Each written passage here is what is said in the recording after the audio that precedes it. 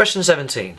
The lines y equals x minus 2 and x plus y equals 10 are drawn on the grid. And there they are. Here is x plus y equals 10 and here is y equals x minus 2.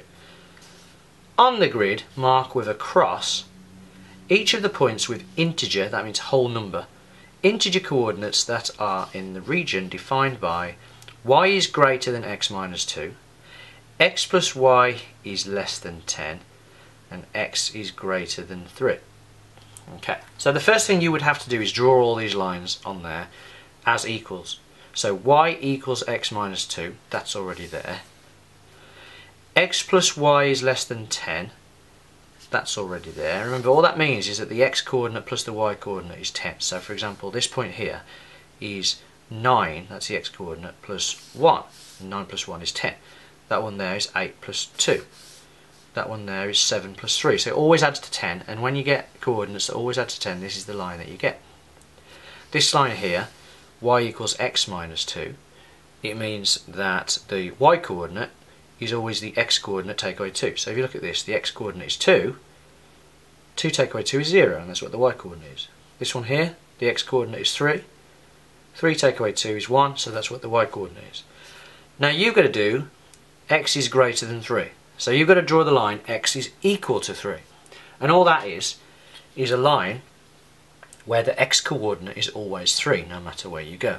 So that is here. So I'm going to draw this line. That's the line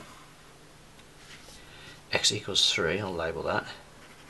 Because no matter where you go, the x coordinate is always 3. So if we had a line like y equals 5 or something, that would be here. Because no matter where you go, the y coordinate is 5. But we don't need that. So, now what we need to do is we need to find the area defined by this. So look at the first one. Y is greater than x minus 2. So here's the line y equals x minus 2. That area where y is greater than x minus 2 is either going to be on this side of the line or this side of the line. And all you've got to do is check. So if we pick this any point on this side of the line, let's choose this one here. Is that statement true? Is here y greater than x minus 2? Well, let's have a look. Y is 4, x is 4, x minus 2 then would be 2. Is y bigger? Yes, because it's 4. So it's this side of the line. So we don't want that side of the line. So I'll scribble that out. Next question. X plus y is less than 10. So we need to find the area where x plus y is less than 10. Well, here's x plus y equals 10, the line. Again, pick a point. So if I pick this point, is x plus y less than 10? Well, x is 6, y is 6, so that's 6 plus 6 is 12. So no, it's not this side. We want this side of this line. Okay, so if I pick this point here, is x plus y less than 10? 4 plus 4 is 8. So yes, so we don't want there. So I'll scribble that out. Okay, and the last bit, where is x greater than 3? Well, this one's a lot easier because x is greater than 3 this side. This side, x is less than 3. So we don't want this bit, so scribble that out. So the area defined by these three things is inside there.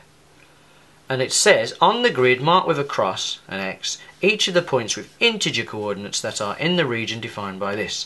So, it means you've got to take all the points like that, 4, 3, 4, 4, 4, 5, 5, 4.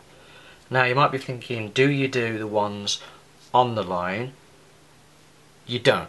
You can't have the ones on the line because they're all less thans or greater thans. If there were less thans or equal to, you might be able to have some on the line. But because it's all less than, it can't touch the line. So any points that do not touch a line, so you can't have that one, you can't have that, you can't have that, you can't have that, you can't have that. These ones don't touch any lines. So that's okay.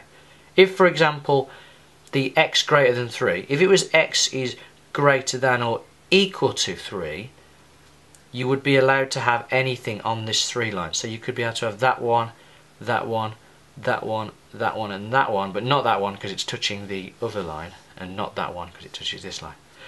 But we don't have to worry about that. They're all greater thans or less thans. So these are the 4 coordinates.